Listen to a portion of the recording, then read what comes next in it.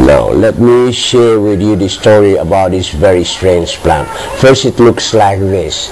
Then, if allowed to grow, later on, it will appear like this one, with folded leaves atop it.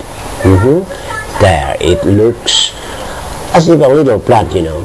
Then, later on, after several days, the leaves shall have been developed and it will turn out to be something like this, right?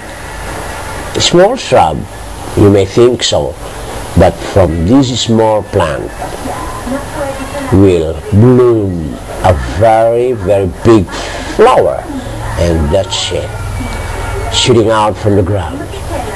It's a big flower with petal-likes and a head of flower, okay, with a color or say shades of violet and brown, with some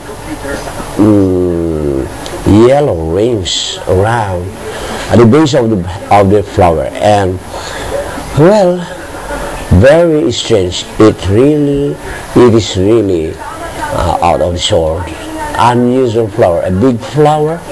You can just imagine how big it is. And there, we've got to have a closer look at the important and peculiar parts of the flower. There, the base is being pointed at. It's colored yellow, and at the bottom you have white spots, which makes the flower looks beautiful. There, another close-up shot. The yellow, then white, and then outside the petals you got the brownish or something like violet, and this is the top of the flower. It appears to be a crumpled leather, leather, and well, there are some openings atop this head of the flower.